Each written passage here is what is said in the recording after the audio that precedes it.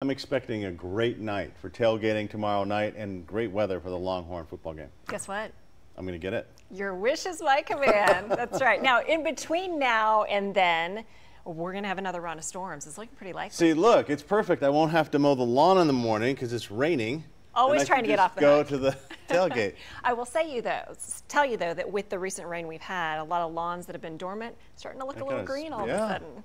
So it has been overall a very beneficial stretch. Now, lingering rain chances and then drier weather just in time for the Longhorns game. If you're going to be like Walt out there tailgating, 88 degrees your high temperature tomorrow. Today's high was 89. How about 3 days in the 80s in the last week? Nice. 84 at kickoff, 77 at halftime, and 75 in the fourth quarter. Rain chances start at 20% and dwindle. Now let's get to the actual rain, which we still have on the way. Right now it's quiet, 78 degrees. We picked up officially just 2/100ths of an inch in Austin, but parts of Wilco picked up a ½ inch, and areas out west in the hill country saw upwards of an inch.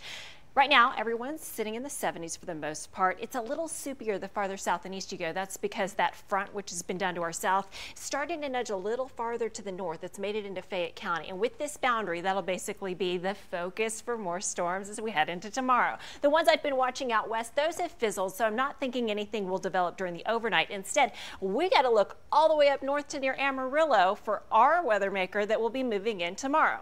So, worth noting, there is a low-end risk that should any of these storms get rowdy, we might see some hail or some high winds. How much rain? This is your worst-case scenario, or maybe best case, because we still do need the rain. There could be some pockets of maybe an inch or two as this last round rolls through. So remember, it's up in the Panhandle now. Let's track it overnight. As it pushes by 6 a.m., it's only making it to I-20. Then we continue onward toward lunchtime. It could finally be making its way toward Mason, Llano, and Burnett counties. Then as we head into the early afternoon hours, there you go. Potentially heavy rain, storms moving right through the I-35 corridor. Right around the time it's tailgate time, storms moving east. About kickoff, storms all gone. And then through the night, even the clouds start to part. Pretty good timing, I think. I have nothing to do with it, but Mother Nature is hooking us up, that's for sure.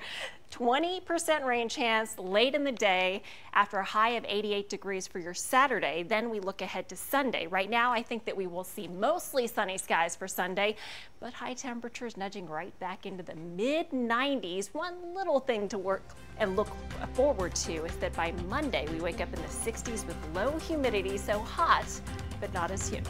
We'll be right back.